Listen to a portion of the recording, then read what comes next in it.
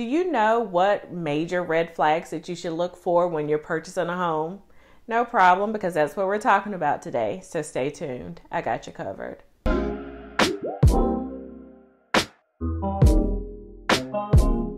Hello, my name is Lynette, and I am a realtor with Berkshire Hathaway in Greensboro, North Carolina.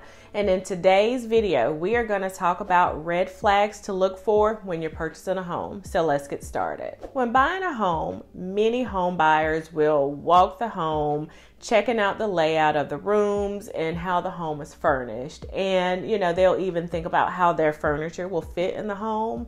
But savvy buyers, on the other hand, know what's really important and what they really should look for when they're buying a home. Remember this tip. In some cases, a very well-staged home could hide a lot of problems. So red flag number one is foundation problems. So many homes have hairline cracks, which simply indicate that the home is settling as it ages, but large cracks can indicate bigger problems. Other issues to look out for are visible cracks along the windows and door frames, sloping flooring, and doors and windows that don't open. So red flag number two, heavy smells. So this is not in every case, but a home that smells heavily of air freshening scents could be the seller trying to mask odors in the home. So take a deep whiff in every room of the house so you can see if anything kind of smells odd. Look closely at the walls, the ceilings, and the flooring for signs of water damage, head accidents, mildew, or smoke before you decide on making an offer for a home. So red flag number three is standing water. So that neighborhood creek might look nice and serene. However, creeks and ponds could flood, making their way into your home. So make sure that the home that you're purchasing is not in a flood-prone area. And if it is, just make sure to purchase flood insurance because that'll protect you in the event of flooding.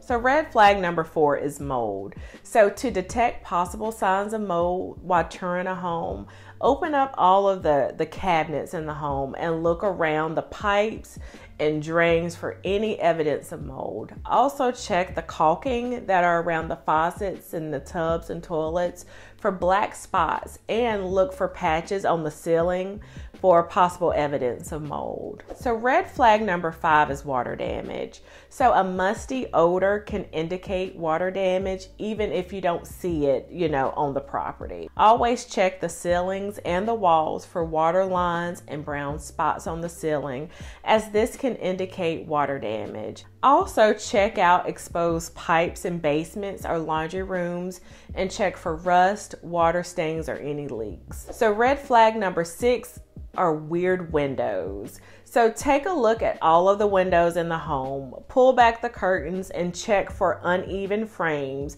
and also try to open up a few of the windows to make sure that they actually open up easily. Windows that get jammed could be a sign of foundation issues, or they could just be poorly installed windows. So red flag number seven are signs that the house has been neglected.